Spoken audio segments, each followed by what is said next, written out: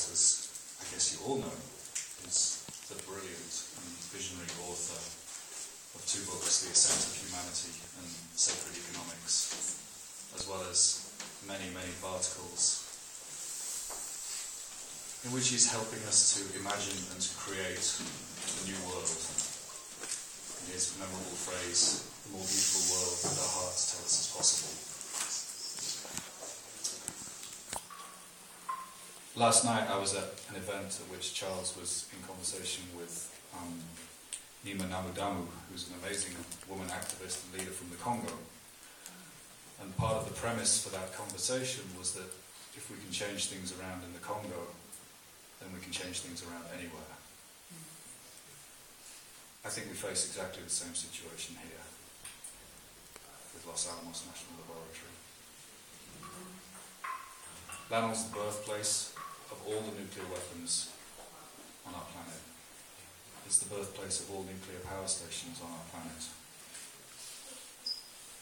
And so the horrors and the injustices of Hiroshima, of Nagasaki, of the nuclear weapons testing that happened in this country, of the nuclear weapons testing that happened in the South Pacific and the Marshall Islands, of the accidents at Chernobyl and at Fukushima, and all the many hundreds and thousands of smaller but no less significant accidents, contaminations, deaths,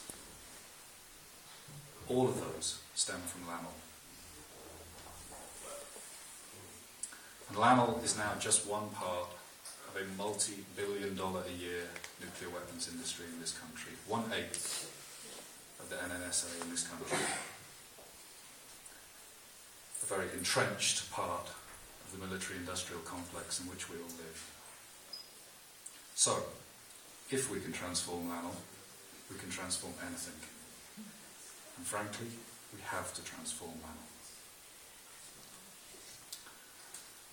Living as we do just a few miles from the lab, with just the Rio Grande Valley in between us and the mesas on which it sits, and all the volcanic geology underneath it, it's pretty much always amazing to me that there aren't thousands upon thousands of us out in the streets trying to change what's happening there. That events like this aren't absolutely swamped with thousands and thousands of people. I believe that part of the explanation for the relatively small numbers that get involved in this issue is because the issue is so huge and so horrifying that we can't bring ourselves to it. We can't comprehend how change and transformation is possible.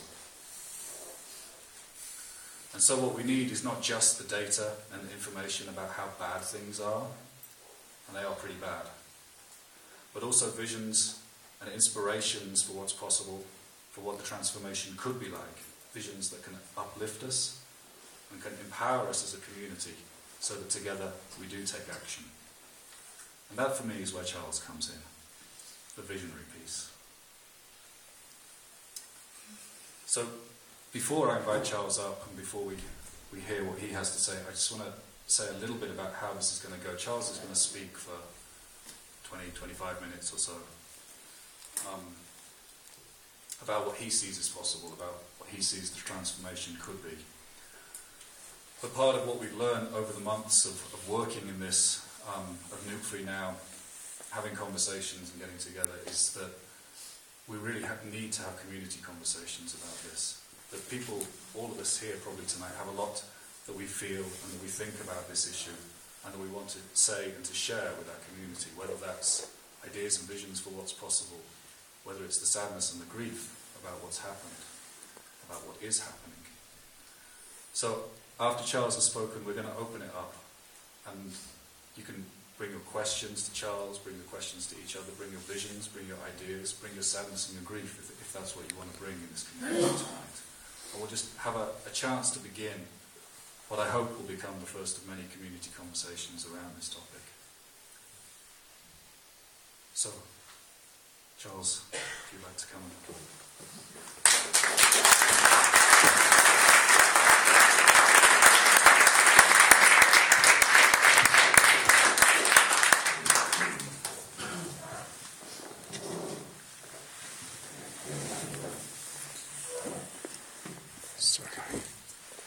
Hello, everybody. Hello.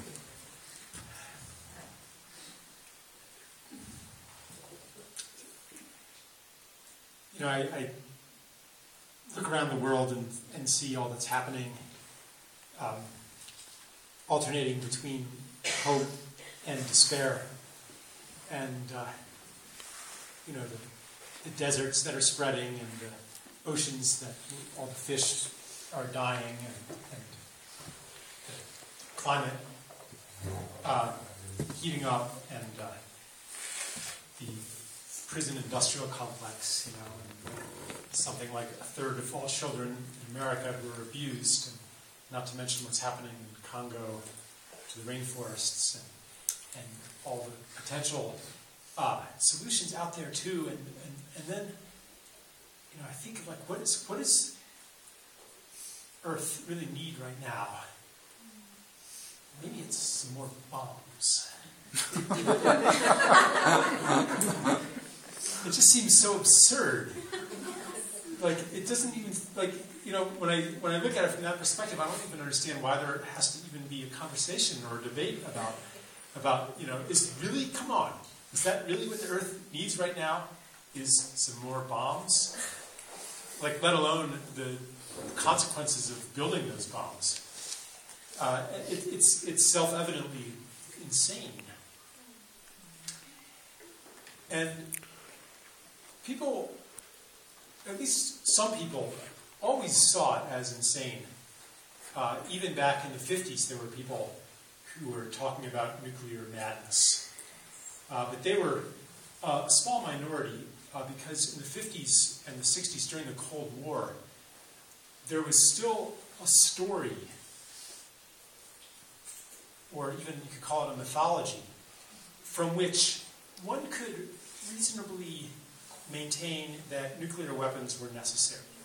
Right? It was a story about the communists, you know, and Russia, and freedom and democracy, and the American way, and we're the good guys, and it's, you know, deterrence, and all that kind of stuff, right? And without too enormous an effort at self-deception, you could buy into that story. You know, most people did, with the exception of some radicals and leftists and people like that.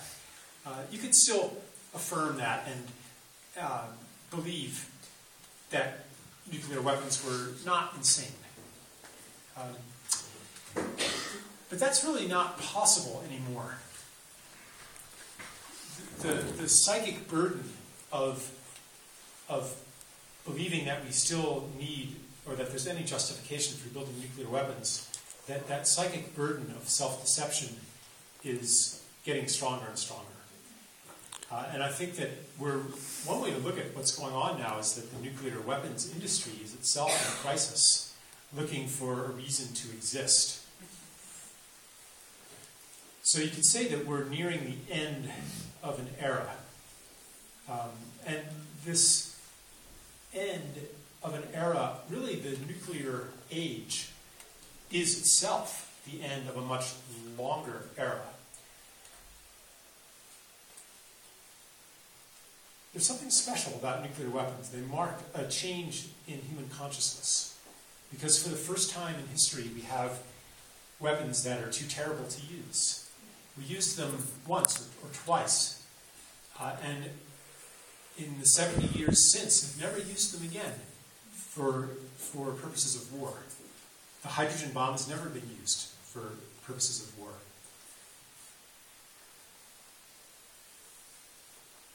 Which is actually quite remarkable.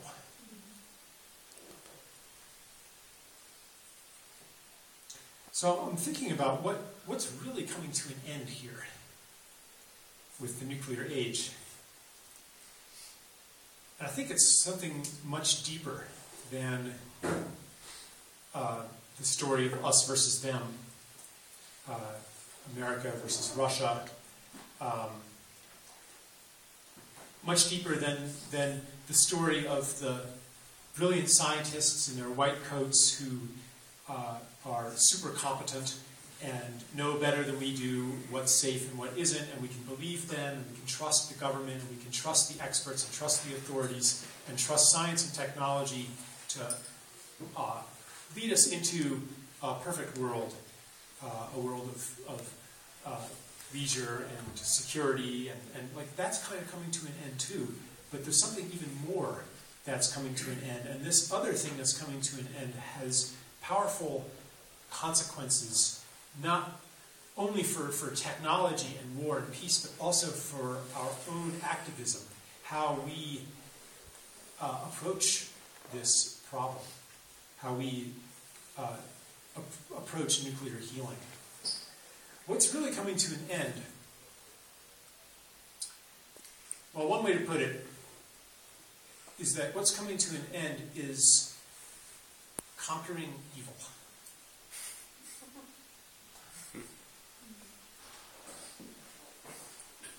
What's coming to an end is the separation between self and other. Because the whole idea of a weapon, it's something that you use against somebody who's not yourself.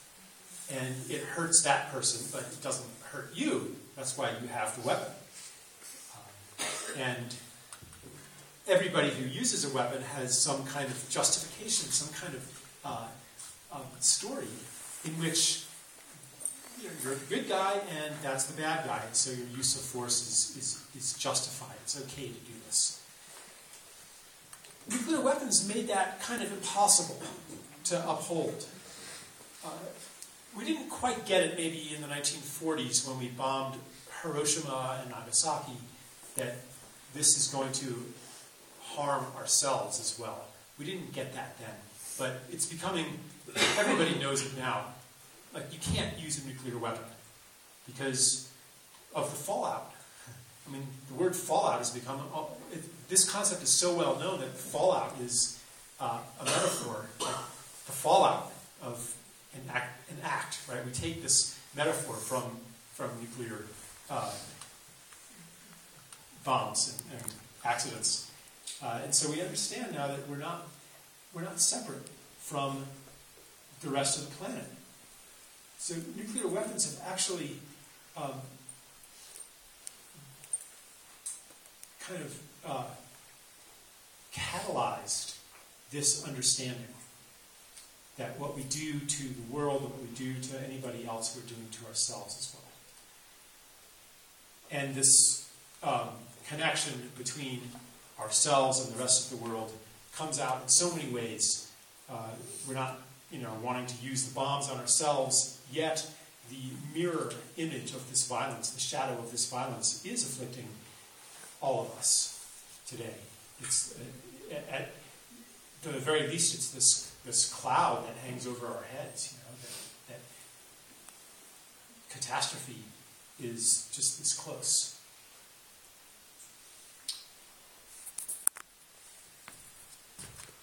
I'd like to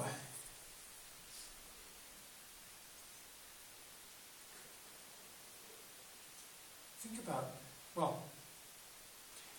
okay.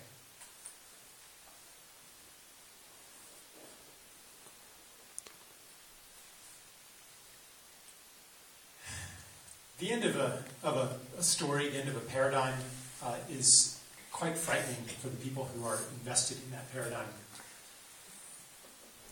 Part of the end of us versus them would be an end of us in this room versus the scientists at Los Alamos, an end of us versus the people in government who are funding plutonium bomb factories,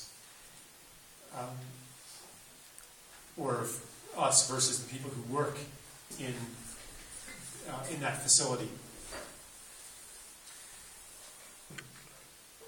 Because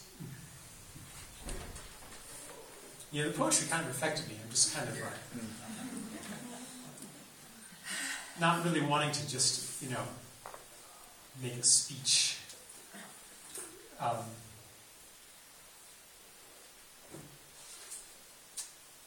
Really on a deep level, part of what's coming to an end is the paradigm of one guy up in front of 70 or 80 people.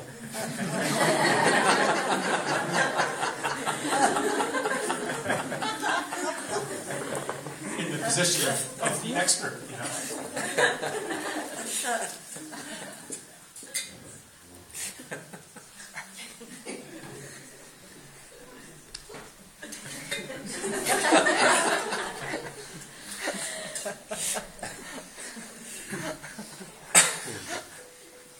paradigm that's ending has the seeds of healing in it.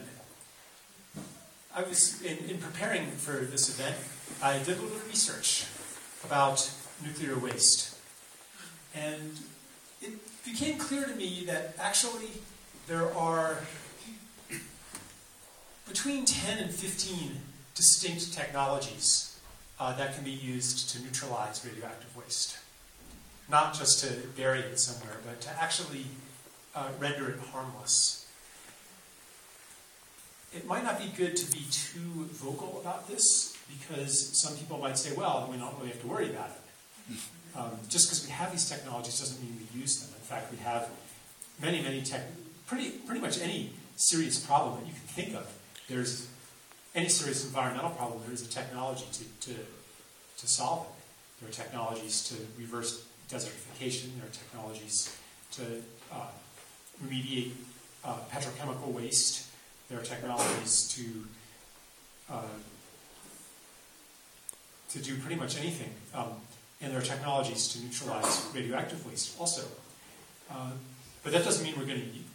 There are technologies to generate energy without making pollution, right? But that doesn't mean that we're going to use them that way. And that's because every single one of these technologies is based on... is in conflict with mainstream paradigms. They're a little bit off the scientific radar screen. Some of them are a little bit off. Some of them are way, way off.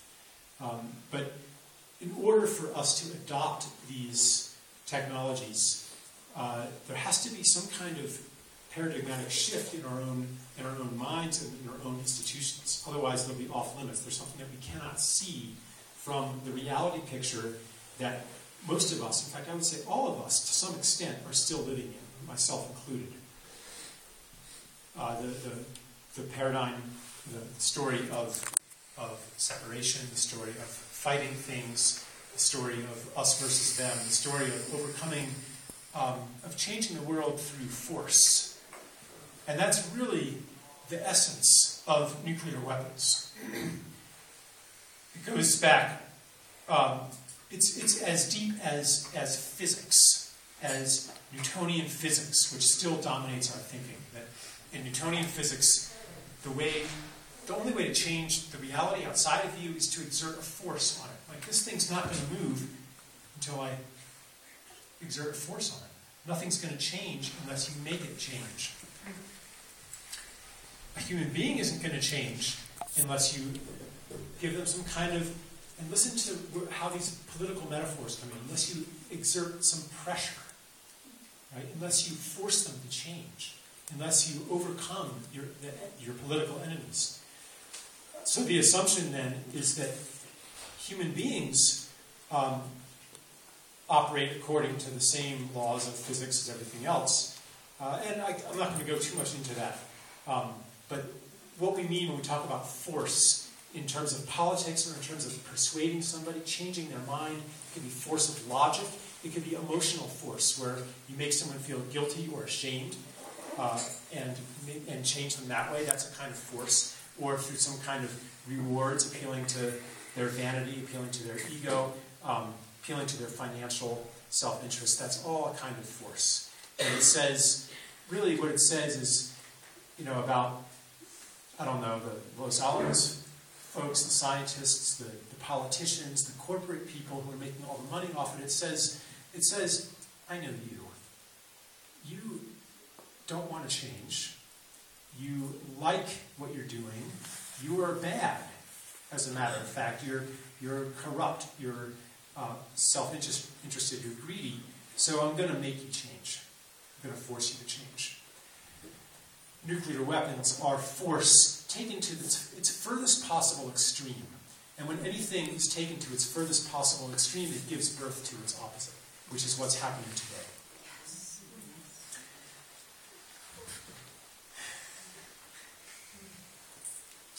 Why do we think that we're going to change the world of force by exerting force ourselves. In order to accomplish nuclear healing, we have to be operating from a different paradigm. As Audre Lorde said, the master's tools will never dismantle the master's house. If we use the methods of force and we come from the mentality of force, we are only going to add to the world of force. And so, I don't know, every time I hear people speaking about fighting the nuclear industry, fighting Los Alamos, fighting this, fighting that, I cringe a little bit. Because, and I'm not like a language police or anything, but it's kind of symptomatic of a transition that within ourselves is not yet complete. And how could it be otherwise but incomplete when, after all, Los Alamos is not some outside thing, but it mirrors something within ourselves as well. It's anything that we see in the outside world that triggers us, that we don't like, it's also revealing something about ourselves. So, I'd like to offer kind of this idea that we can consider kind of a shift of our story, a shift of our operating paradigms, a shift of our operating belief systems as a new ground for our strategies and our tactics in approaching the nuclear issue. Because we haven't really been that successful. Really, to be honest, how many years, I remember when I was in high school and the nuclear freeze was the big issue. I mean, it was pretty obvious in, what was that, like 1982 or 83, I remember? It was pretty obvious then that, we had to stop nuclear weapons. That was like 30 years ago, We haven't stopped nuclear weapons.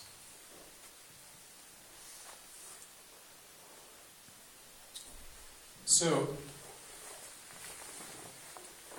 I'd like to, the conversation I want to invite, and I'm going to say a few more things before I get to it, before I kind of open up that conversation. But I'd like to just invite the idea that we have to come from a very different place in our perceptions, in our strategies, in order to accomplish this thing which our 30 years of experience has shown us to be impossible. I've been quoting, it's my new favorite quote, the 60s entertainer Sun Ra. You guys remember him? He was a very flamboyant fellow.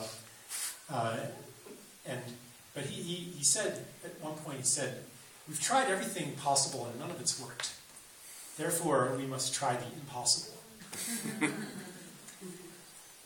Almost anything else isn't even worth trying today. And this goes for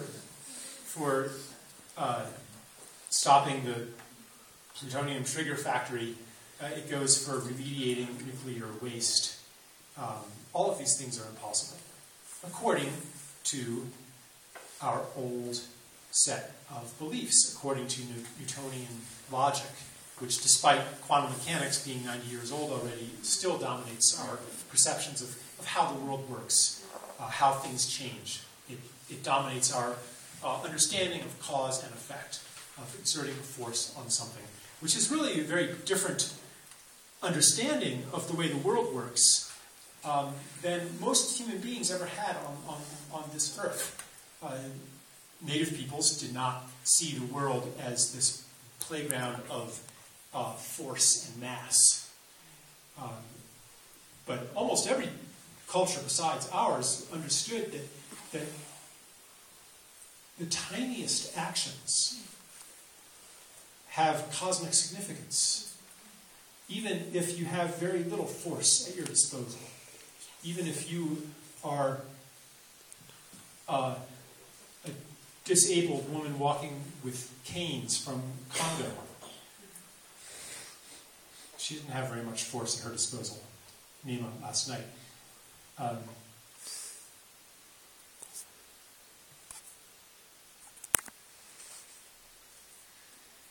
I think that a lot of the despair that arises among activists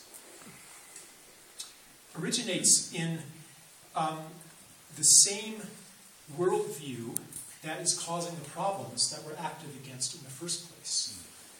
The worldview of separation, the worldview that says, all you are is this separate individual among other separate individuals in a universe that's also separate from us. From that operating perspective, your only power to change the world is the amount of force that you can muster, the amount of force that you can exert. And guess what? The powers that be have a lot more force than you do. And you're just one person, so nothing you do matters. Despair is the only conclusion of that. But that is also the mindset that generates nuclear weapons. It's the same mindset. We're being asked, everybody is being asked to transition into a different mindset. The nuclear scientists, the policymakers, they're being asked to do that by the impotence of their weapons, the uselessness of their weapons, to solve any of the problems that they're facing. None of America's problems are being solved by nuclear weapons. And that's becoming harder and harder to deny. It's becoming undeniable as the budget crisis mounts, as civil society breaks down, that we have these useless things here.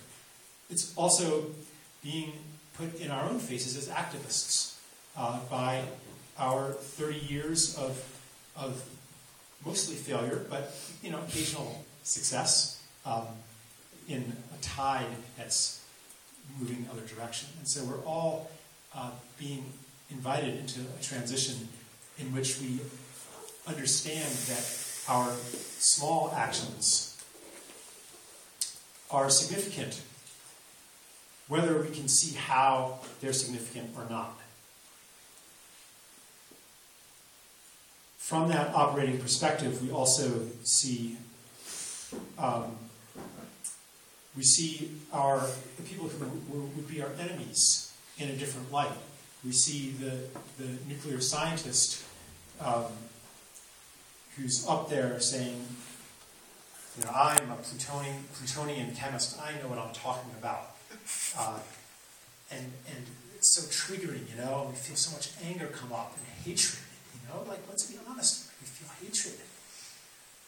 But from another set of eyes, we see that guy and it's like, oh, he's scared. And he's clinging tightly to something that he doesn't even believe in anymore. And the last stage of letting go of something is to hold on as tight as possible to it.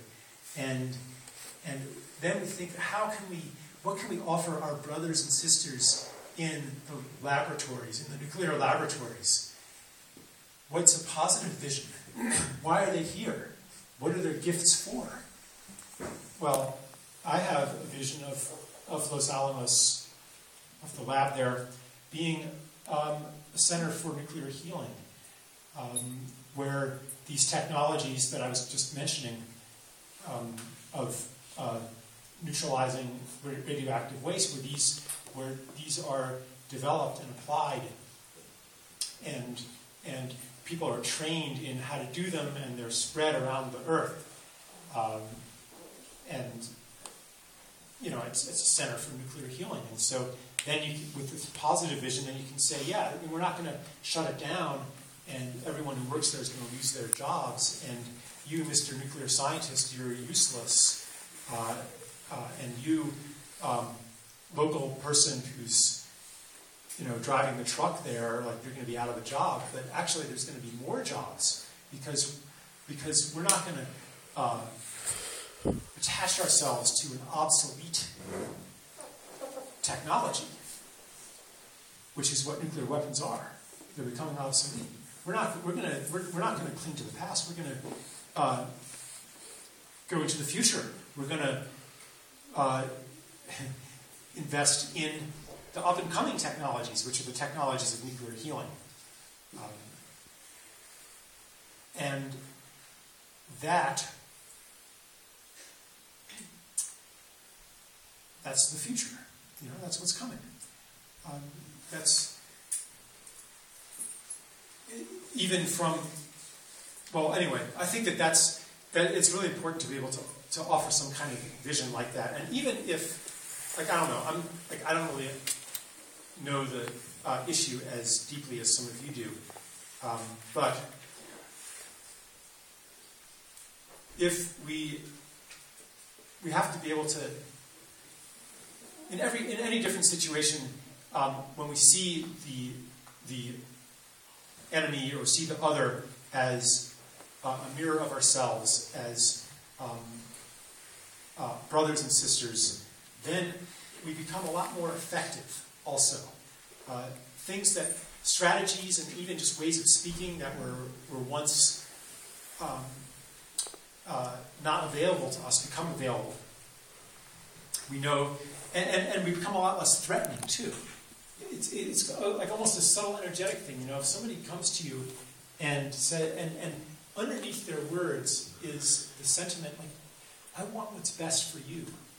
You're my brother. I want what's best for you. This is for your sake as well as mine. Even if you don't say it out loud, if that's the place you're coming from, you're not going to be threatening to them. You're not going to provoke as much hostility.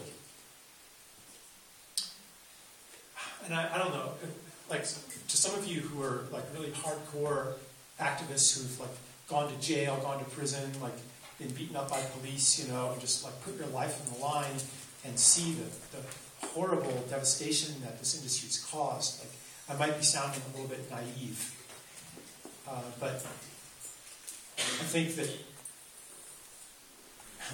maybe we need a little bit of naivete to say to the director of the nuclear lab, to say, I know that you really want to be in service to this earth, and I know that you don't really want to be doing this. You don't really want to. You were not put here on earth to make bombs, and I know you want to change. I know you will. That is naive in a way, but maybe we need some more naivete, because cynicism and misanthropy hasn't really worked very well.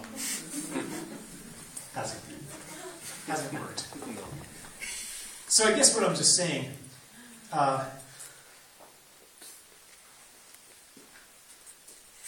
is to come ourselves from the non-nuclear place, the place of that recognizes the obsolescence of force.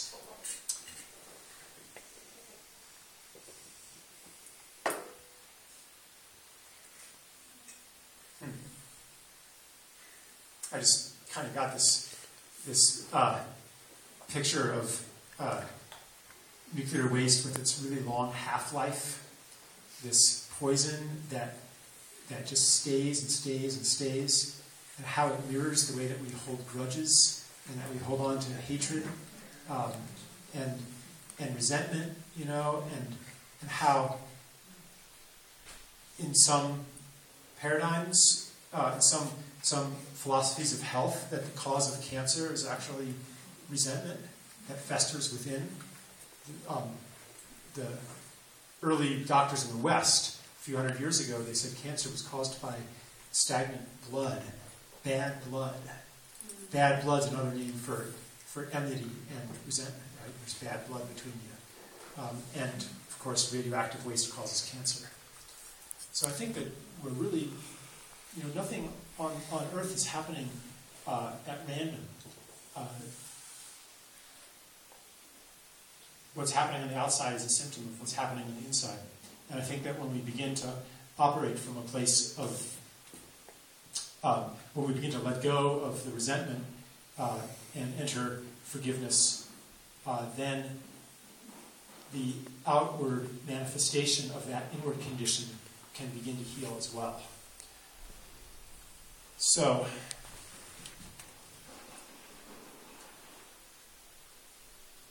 I think that was mostly what was on my mind.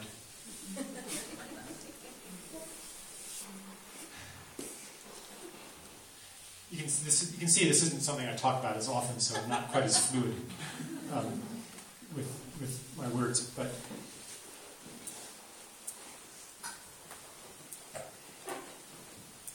maybe, so I'd like to maybe, Thomas was saying, we could have kind of a group dialogue about it. I think that I'd like to make it kind of structured, because there's a lot of voices and a lot that could be said, and probably one or two people could fill the room with words for the next 45 minutes, and there's not really, it'd be hard to get everybody to speak, and I'm very wary of setting up a dictatorship of the loudest. That happens sometimes, when you just totally open it up. So I think I'd like to... Okay, yeah, so here's what I'd like to do. I'd like to invite you into like a little dialogue process. And so I've talked... Okay. So on some level, we know that nuclear healing is possible, don't we? We know that it's possible. I speak of these radioactive neutralization technologies that are out there just a little bit or a lot beyond the paradigms of the science of force. And maybe some of you are really skeptical, like, after all, if these existed, the scientists would have come up with them already, right? They would be telling us about them, right? So our skepticism is also based in some of the same thought forms that the authorities have been using to bamboozle us. Right? Trust the authorities. Well, if we no longer trust them when they say, "Oh, the facility is safe, the radioactive tests are safe," and so forth. If we no longer trust them when they say that, why should we trust them when they say, "Well, there is no technology that can neutralize radioactive waste. We just have to bury it somewhere"? Why should we trust one half and not the other half? So, where was I going with that? Yeah. So we have a. I don't know if you felt or if you resonate with. This is something that we can heal when we approach it from a different story of what's possible, a different story of how the world works, which includes different scientific paradigms. I don't know if you really resonate with that, but I believe that on some level we all understand that healing is always possible. It's just a matter of how much you want to let go of. And the healing of radioactive waste, the healing of the planet is no different than the healing of human beings. So we know that it's possible. And many people, I've been talking to a few people who all had the same vision, like at around the same time, of what a transformed Los Alamos could be. They all have the same vision, and it's a beautiful thing, a center of nuclear healing. And I think you can feel the truth of that vision, too. But whenever we catch a glimpse of this more beautiful world our heart knows is possible, it also brings up pain, too. It brings up the pain and it brings up grief, it brings up anger, that things aren't that way right now, that so much suffering has already happened. It brings up doubt, like what if we don't make it? What if we're not good enough? What if I'm not good enough? What if I don't get to participate in it? What if it's too late? What if we've already missed our chance? What if human beings are just nature's big mistake? What if we're bad? What if we don't deserve it? What if we don't deserve this healing? It brings up all kinds of pain. And what if it just doesn't happen? And I think that these doubts and hurts and wounds get in the way of our being effective activists. So I'd like to invite a little dialogue between pairs of people.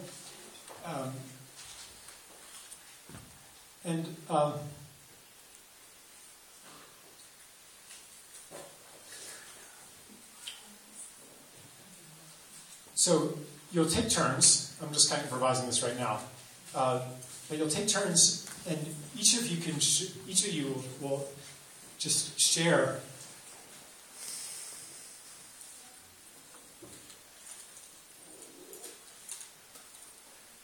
even just ignoring temporarily